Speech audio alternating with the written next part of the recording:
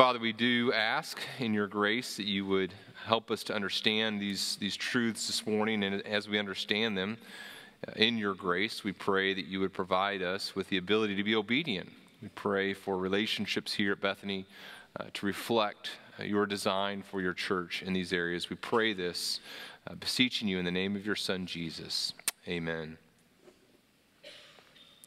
Well, again, all of us are going to find ourselves in relationships in which restoration needs to take place. I'm going to sin against you, you're going to sin against me, there's going to be separation in our relationship, and something's going to need to take place in order for us to be restored in fellowship with one another. That's going to happen. It's inevitable. Now, in a church culture that's legalistic, restoration, that healing of relationship, is going to be based upon works and not grace. In a church in which legalism reigns, that process of restoration of relationship is going to be based upon works and not grace. In other words, instead of me graciously extending kindness and forgiveness toward you, and that being what initiates restoration, or you extending that toward me if I've wronged you, instead, in a legalistic culture, restoration is going to be based upon works. Have you done what you needed to do in order to earn grace?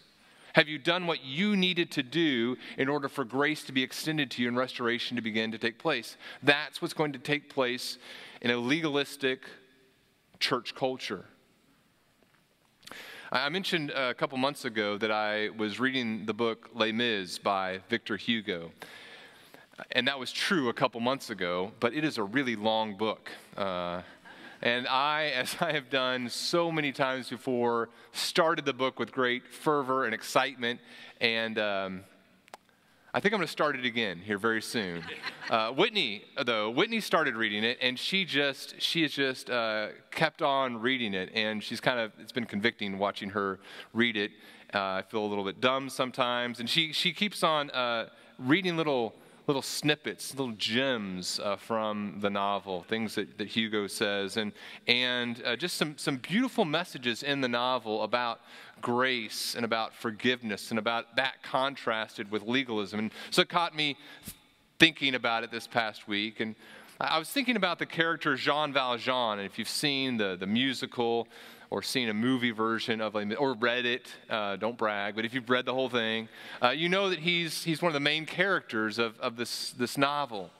Jean Valjean is a person who tried to provide for his nieces and nephews, and he broke into a bakery at night and stole a loaf of bread. He was caught and sentenced to 5 years in prison, and eventually became 19 years because of his trying to escape. And listen to what Hugo says about Jean Valjean as he thinks about what he's done. Listen to what Hugo writes. Jean Valjean recognized that he was not an innocent man. He acknowledged that he had committed an extreme and blamable action, that the loaf perhaps would not have been refused him if he had asked for it, that in all events it would have been better for him to wait either for pity or for work to get the loaf of bread. He should have been patient. That would have been better, even for those poor little ones for whom he stole. It was an act of folly, imagining that he could escape misery by theft. In short, Jean Valjean concludes, he had done wrong. Now, what happens in the novel, though, is that the path back to the light, the path back toward righteousness and inclusion into society is a path that he can't obtain. He can't find it. There's a legalistic society in which it prevents him from being able to be welcomed back into society. He says he wonders as he thinks about what he has done, is it right to be between a lack and an excess forever? A lack of work on one hand and an excess of punishment on the other. That's where Jean Valjean feels as he contemplates his crime, as he lives in this legalistic society, the sting of the excessiveness of his punishment, instead of this punishment welcoming him back into society, restoring him to society, it pushes him further away. Now, there's another character in the novel that represents legalism. It's Javert, the police officer. And there's this description of Javert, the police officer, that is a beautiful description of legalism. Victor Hugo writes that French peasants sometimes believed that a wolf, when she had a pack of cubs, would select one cub to kill, believing that cub would grow up and devour its siblings. And Victor Hugo writes, if that cub that would grow up and devour its siblings had a human face, it would be the face of Javert. This legalistic fervor that instead of extending grace is concentrated on the law, and in the zeal and the passion for the law is willing to devour his brothers and sisters. That's legalism. Legalism, instead of extending grace towards those who have fallen, it extends rules and regulations and obstacles to fullness of inclusion of relationship. And as we in the church think about those who have fallen, we can either struggle with lawlessness, where we don't even talk about sin, or we can struggle as a church with legalism, with believing, okay, before grace can be extended, here's what you have to do. And in a church that struggles with legalism, the path of restoration is not a path of joy. It's not a path of grace. It's a sorrowful path that may or may not ever lead to fullness of relationships being healed and restored. Here's what I want us to think about this morning as we look at this text. Here's the main idea I want us to grasp. You and I, as we encounter what Paul writes here in the book of Galatians, you and I have been entrusted by God not with the ministry of legalism, not with the ministry of condemnation in one another's lives. You and I have been entrusted by God with the ministry, the goal of restoring one another to Christ and his church. Sometimes you are going to be the person who needs to be restored in relationship because of sin. Sometimes I am going to need to be the person who needs to be restored in relationship because of sin. But all of us, as we exist in this community of faith, this church, the body of Christ, all of us have been entrusted by God with the ministry of restoring one another to Christ and to the church. And what we're going to do this week and next week, we're going to spend 2 weeks talking about this, and we're going to kind of look at 4 categories in which we need to think about this. We're going to talk about the participants in reconciliation, who needs to be involved in this ministry of reconciliation, the participants. And then we're going to talk about the goal of restoration. What's our goal as we try to restore people to the body of Christ? And then we're going to talk about the manner of reconciliation, how this takes place. And then we're going to talk about the dangers of reconciliation. What are some things we need to be cautious about in our life and the lives of others as we engage in the ministry of reconciling one another in a relationship? So and as we go through, as kind of each of these 4 areas, we're going to be drawing out some principles, okay? And so some principles will help us in this endeavor. Okay, let's dive into it. Let's first of all talk about the participants in restoration. The participants in restoration. And here's how Paul begins chapter 6. Brothers, he says, if anyone is caught in any transgression, you who are spiritual should restore him in a spirit of gentleness. Now, hopefully you see here there's kind of 2 categories of people here, right, in this verse. Who are the participants? Well, there's the person who needs to be restored, and there's the person or the people who are going to be engaged in restoration. So there's the restoree and the restorers. Let's first of all talk about the person who needs restoration. Who is this restoree? Notice a couple things that Paul tells us about this person. First of all, notice he says, if anyone is caught in any transgression. So, in other words, we shouldn't be surprised to find all sorts of people who need to be restored. It's the rich person, it's the poor person, it's the young person, it's the old person, it's the new Christian, it's the old Christian, it's the Sunday school teacher, it's the pastor elder. It shouldn't surprise us when we encounter a person in the church who needs restoration. We couldn't say, well, boy, I can't believe that person would need restoration. No, Paul says, look, if anyone, this is not something that should shock us when we find a person in the church who needs this type of restoration. And I'm sure all of us, if we've been in the church for any amount of time, can think about peoples in all different categories who have found themselves in this situation. A family member, longtime friends, new converts, people in positions of leadership who have fallen in very tragic ways. We can think of people who have fallen from various circumstances into various circumstances. It's tragic, right? But not surprising. In fact, sometimes I talk to a person and we're talking about where they are spiritually and say, you know what, I used to be in the church, but then a person in leadership, a pastor was caught in immorality or was just kind of a power-hungry individual, or this person in leadership acted this way and it shook my faith. And I think, well, why would that shake your faith? I mean, if God said, look, people in positions of leadership are never going to fall, and then they fell, then I'd say, okay, I see why you don't trust God anymore. But what has God said in his word? He says, look, if anyone, like any person can find themselves in this circumstance. And so what happens when a person in a position of leadership falls is, look, exactly what God said could potentially could happen is happening. If anything, it should strengthen your faith and cause you to fear sin more, right?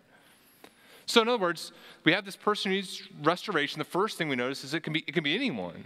It can be anyone. The second thing we notice, Paul uses the word, if anyone is caught, he uses that word caught in a transgression. The idea is a person's been overtaken by sin. It's kind of a very compassionate word for Paul to use here. Jesus is described as the friend of who?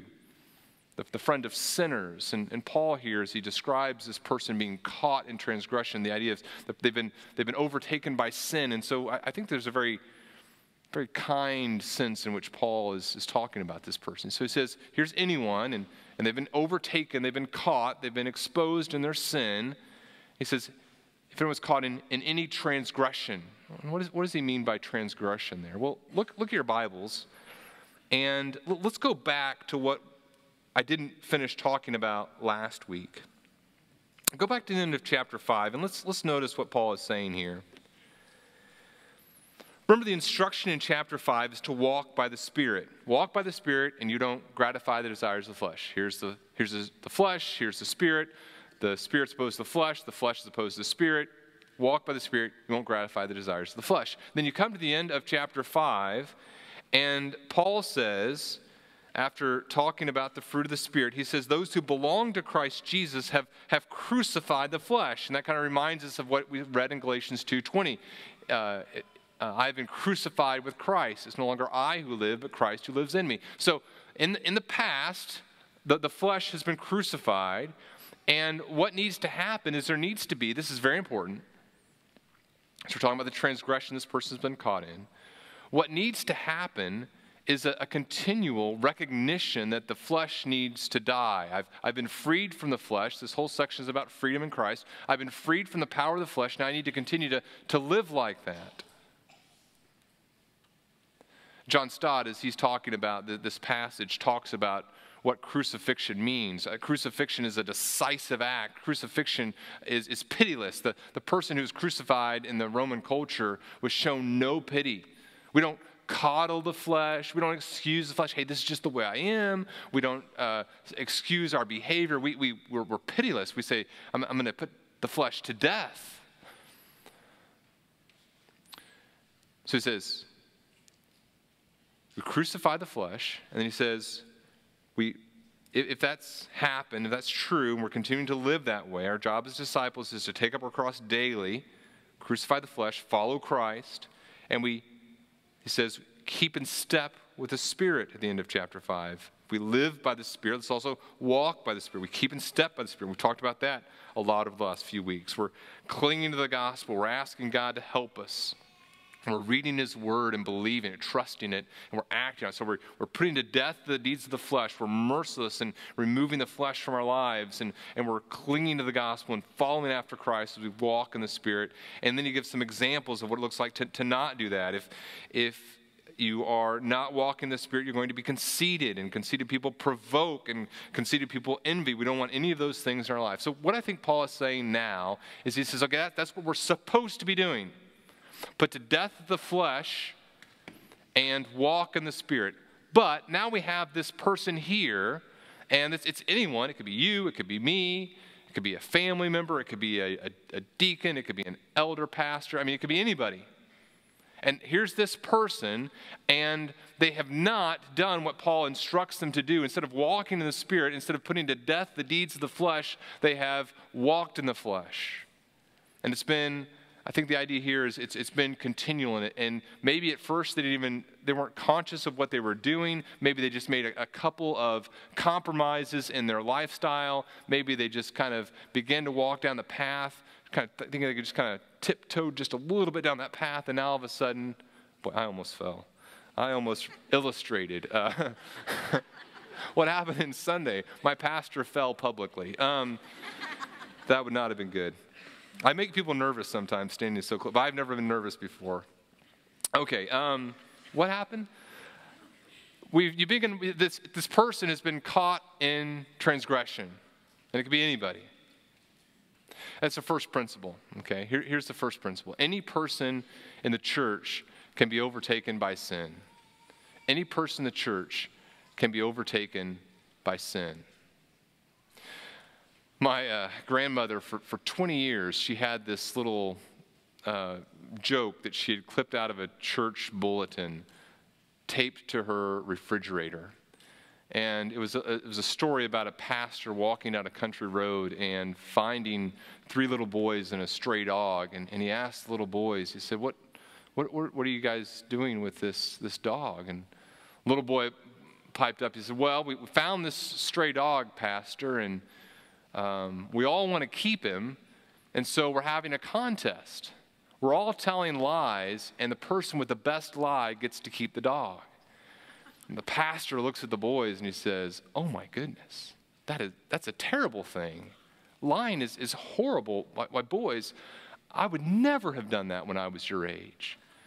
And the boys look at each other, and the first boy goes, you win, Pastor, here's the dog, all right, you know.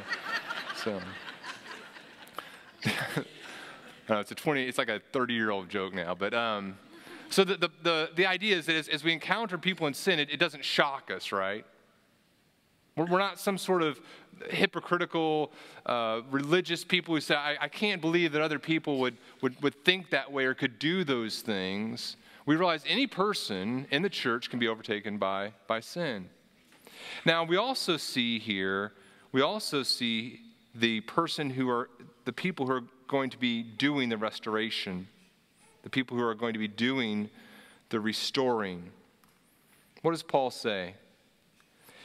He says, if anyone is caught in any transgression, you who are spiritual should restore a person. So who is doing the restoring? Well, it's the spiritual ones. You say, well, thank goodness it's them. I'm off the hook. You know, I'm not super spiritual. I'm kind of one of the ones, you know. That must be like the really super, like the Sunday school teachers. This must be the people who serve in the nursery all the time. I mean, it's those people, right? No. Remember what Paul said in Galatians 5. He says, look, you collectively need to walk in the Spirit.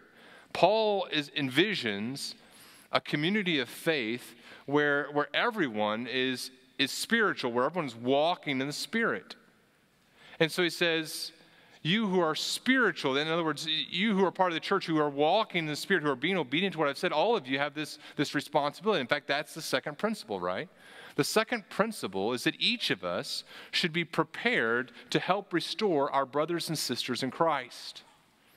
Every single one of us should be prepared to engage in the ministry of restoration. We're prepared in multiple ways. We're prepared spiritually. We're prepared emotionally. We're prepared in terms of our desire. Let me show you a little picture that I've found helpful. This is from the book Biblical Counseling in the Church. And we went through this with some of our care group leaders and elders and deacons on Friday mornings for a while ago. I'm not sure how well you can see this. I can see it really well this close. But there's two continuums. The chart says discipleship and counseling continuum. And this figure kind of describes how many people think about discipleship and counseling in the church. You see, on the left-hand side, you have discipleship, right? And so here's discipleship, and maybe they think, okay, I'm a Christian, so I should be involved in discipleship. And then over on the other side, you have counseling, and that's for like certain people in the church who are trained, and those people should be involved in counseling. And we often view these things as two totally separate things. Discipleship, that kind of helps us grow in our faith. Counseling is for the people who need restoring, who need some help. Here's another chart, and I think this is a more biblical way to understand what needs to take place in a church. And this is how we at Bethany, as we are in relationship with one another, are trying to design our ministries to think, and our relationships to think about discipleship and care. Instead of saying counseling is over here and discipleship is over here, instead you have a situation where we have discipleship and counseling all in the same continuum. On one end, you have intentional relationships. And so I'm getting involved in your life, and we're just trying to grow in our walk together. And then you kind of move down that continuum, and you have directive discipleship. You're saying, okay, look, let me kind of help you walk through the Christian life as we look at what God's word says. And then you have corrective discipleship. We're in relationship with one another, and you start talking to me about how you're thinking about your family, and maybe you're kind of talking about some things that aren't very biblical in terms of the workplace. And I say, look, here's what God's word says about how you're to relate to people with whom you work who don't love the Lord, or here's how you're to relate to other Christians. I know you're mad at this Christian because of what they did to you.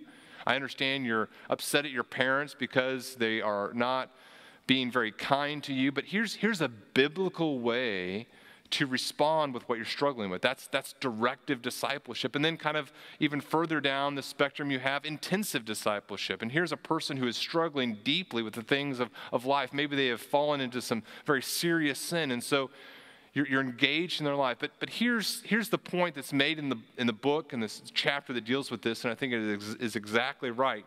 Every believer needs to find him or herself somewhere on this continuum, and every believer needs to be thinking about how they can be equipped and trained in God's word to help one another.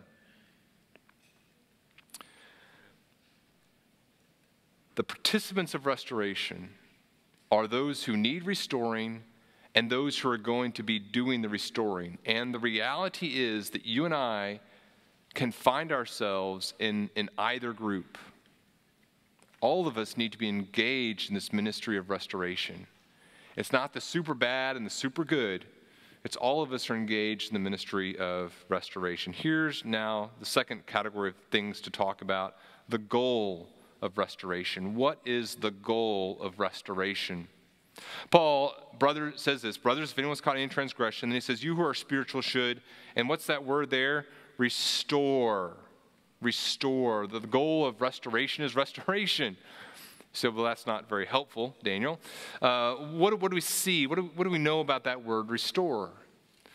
That word, restore, is a command. It's an imperative. It's an instruction. Every person who is a believer who reads this and wants to be obedient to God should understand, I need to be engaged in this. It's also a word that's in the present tense, and there, as Paul uses it, it means that it's ongoing. I don't just say, okay, here's a person who's sinned.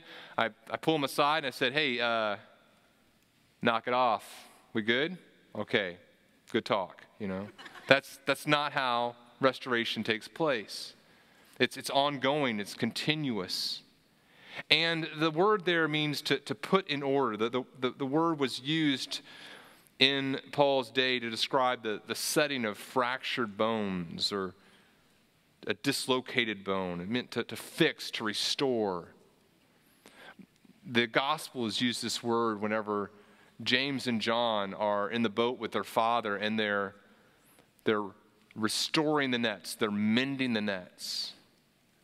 In other words, they're taking that part of the net that was damaged, and they're paying close attention to it, and they're fixing it. And they're fixing it not so they can throw it away. They're fixing it not so it can be just put into storage and never used again. They're fixing this net so they can use it to catch fish again. Here's the third principle.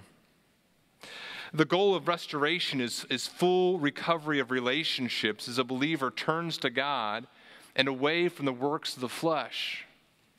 The goal of restoration is not so that we deal with sin and we're not tainted by that person anymore. The goal of restoration isn't just publicly to call someone out so that we can be better than them. The goal of restoration is a full recovery of relationships as a believer turns away from the works of the flesh and says, okay, I know that the works of the flesh are not the works that are going to bring me happiness and joy and delight. And now, because of the ministry of my brothers and sisters in Christ, I see the beauty and the glory of Jesus, and I want to turn away from those things that are worthless, and I want to turn to the beauty of Jesus, and I want to be restored in my relationship with God, and I want to be restored in my relationship with other believers, not out of a sense of shame, not out of a sense of a worldly sorrow, not out of a sense of, well, I guess I kind of have to do this to make myself feel better. I want to do this in order to experience the fullness of joy. You know, I've mentioned before that sometimes flipping through church directories can be very sad. And sometimes I've flipped through old church directories from other churches that I've gone to, or even Bethany Community Church, and there's just sorrow as I sometimes see pictures of people who are no longer walking with the Lord. People who've fallen away from the faith. It brings me literally to tears sometimes. But as I was thinking about it this past week, and pulling up a directory again, I thought about it from a different perspective. You know, I can flip page after page of directories, and I can also see story after story of God's gracious restoration of people to himself. And you know, honestly, I have a better perspective probably than most people in the church just because of the nature of the ministry that I have in the church. And so I can know stories of restoration of people that never become public. And and you know stories that I don't know of grace-fueled care for people, for people's soul, and a process that was bathed in humility, which brings people into relationship with one another again, restores them as they see the beauty of Jesus Christ. The goal of restoration would be full recovery of relationships as sin is repented from, and a person sees the beauty of God and turns to him. Paul in Philemon talks to Philemon about his slave Onesimus, and there's obviously been this incredible breach of relationship between Onesimus and Philemon, and Paul talks about how Onesimus has responded to the gospel, and then he says these words in verse 15 and verse 16, "This perhaps is why he was parted from you for a while." This is why Onesimus may have left you for a little while, Philemon, that you might have him back forever, no longer as a bondservant, but more than a bondservant, as a beloved brother, especially to me, but how much more to you, both in the flesh and in the Lord. And so anything less than Philemon and Onesimus being restored in a fullness of relationship, and even a deeper relationship, even in a more profound relationship, now that Onesimus has responded to the gospel, anything less than that would have been failure in Paul's mind. And the same is true for you and me. As we think about the beauty of restoration in Jesus Christ, we have joy as we think about the fullness of this restoration. Anything less than that People saying, well, I guess we'll just agree to disagree, or I guess we'll just kind of keep going to the same church but not talk to each other. Anything less than the fullness of restoration in relationship is failure. Now, before we go on, let me give a couple caveats here, a couple of some misunderstandings we can have as we think about this in the relationship to the church context. The goal of restoration is full recovery of relationship. So we want to mend, we want to fix. Something's been broken. A person's been walking in the flesh, and we want to see relationships restored. We want to see that person brought back in the body of Christ. Now, sometimes people can say, well, does that mean there's no change in the relationship, or is there no change in the role of the person who has found themselves outside of relationship? So, for example, a person in a position of leadership, a teaching pastor, falls into immorality or does something terrible with the church finances. Does that mean, does restoration mean that he's preaching again the next week after that process of restoration begins? And I think the answer is no, that's not what this means. Or let's say that a husband has been abusing his wife, and he recognizes the heinousness of that sin and says, okay, I'm going to repent of that. I want to turn to God and experience the beauty of being in a relationship with Jesus Christ. Does that mean that he doesn't face legal consequences for what he's done? Does that mean there are no more safeguards placed on his wife and the children? No, that's not what this means here. It's dicey, and each situation is different. But what it means, what it does mean, is, again, there's this grace-infused care for the soul of the person who's sinned. And everyone bathes the process in humility. Both the person who has sinned and is now repenting is humble as they approach this process of being restored. And the people who are engaged in this ministry of restoration, there's this grace-infused care for the soul of this person. And there is humility as they approach the person who has sinned. That brings us to the next point, right? The manner of restoration. The manner of restoration. We'll just say a couple things about this. And next week we're going to talk a lot about the dangers of restoration. There's a lot of dangers we're going to talk about in the next verses. But here's the manner of restoration. Again, if anyone's caught in any transgression, so that's the participants, the person who's caught in the transgression, the person who's restoring them, and the goal is restoration. It says, restore him in a spirit of gentleness. In a spirit of gentleness. The Spirit is at work and manifesting himself in the life of the person who's engaging in restoration. Remember one of the characteristics of the fruit of the Spirit we talked about was gentleness. And now, it's interesting, as Paul goes through these verses, notice he's not talking a lot about the process. And there are other passages that deal more with the process. For example, Matthew 18 describes the process. Other passages that talk about the process acknowledge, look, hard things are going to happen in this process. As you find a person who is sinning, you begin to confront them in their sin, which Paul does to Peter in Galatians 2. In that process, some hard things are going to happen. 1 Timothy chapter 5 talks about rebuking an elder in the presence of all. That's a hard thing.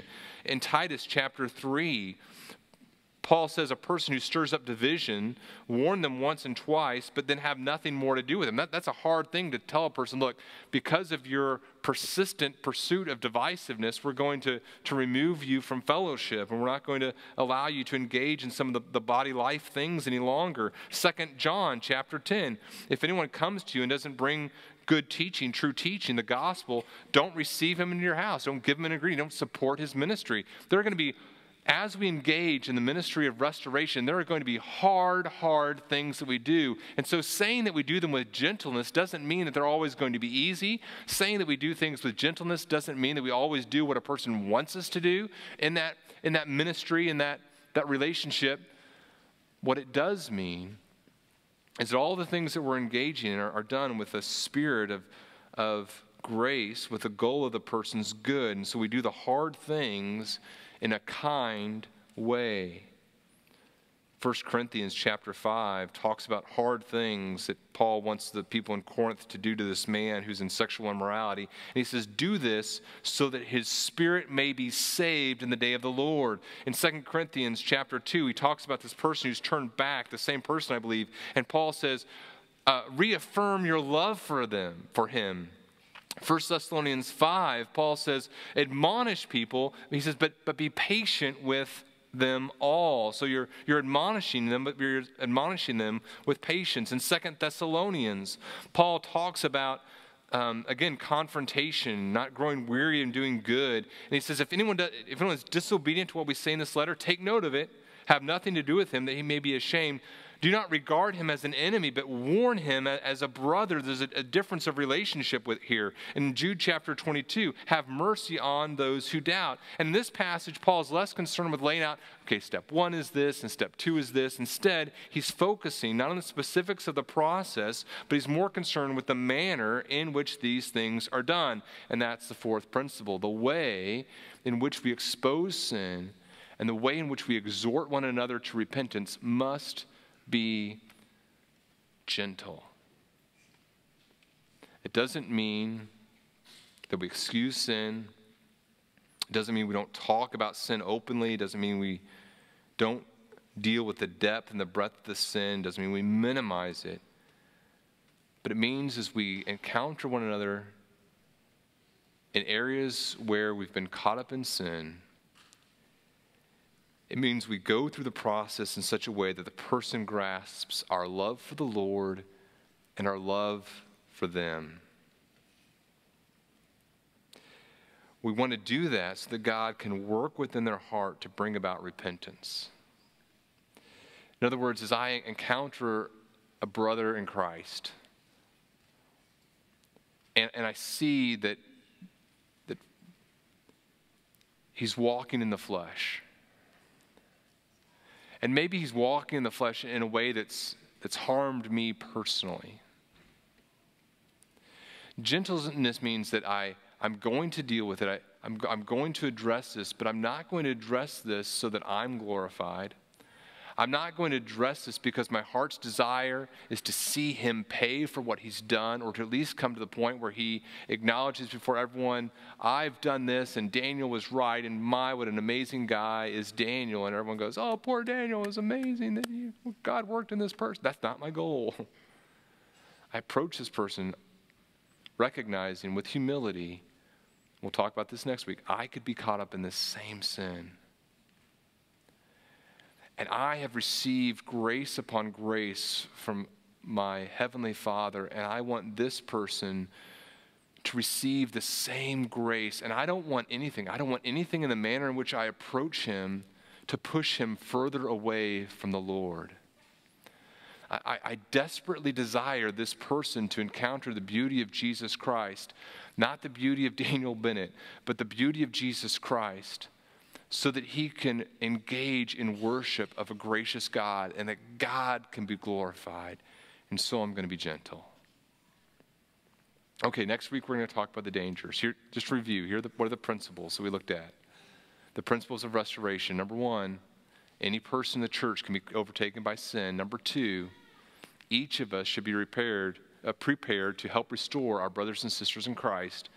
Number 3, the goal of restoration is full recovery of relationships at Bethany Community. As we engage in the process of restoration, we want fullness of restoration of relationship as a believer turns to God, the beauty of him, and away from death of the flesh. And then finally, the way in which we expose sin and the way in which we exhort one another to repentance must be gentle.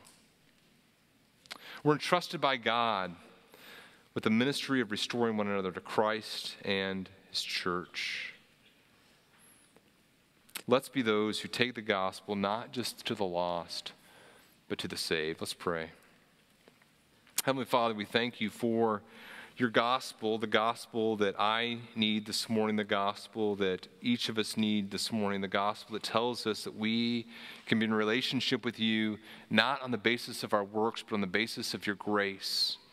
And Father, as we walk in the flesh, bring that to our minds. Don't let us be content with fleshly lives. Convict us.